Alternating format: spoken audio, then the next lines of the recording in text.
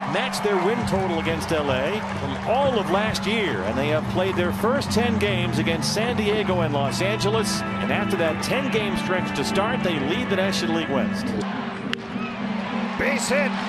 That's going to get to the corner. Walker's on the run. Christian Walker coming around third. Diamondbacks walking off on Mother's Day.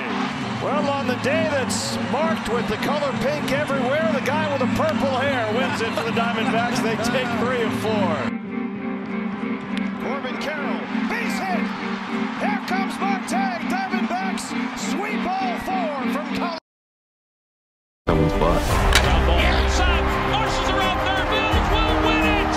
Underhanded by JT, what a play. Whatever team is on the other side of the field, I don't think we'd care. 10 straight games, 11 straight road games, lifted to 12, 13 straight on the road. You start getting closer and closer as a team, and you start molding as a family. But it just seems like every single guy just kind of has a personality that fits this city. There's this hard to define kind of chemistry.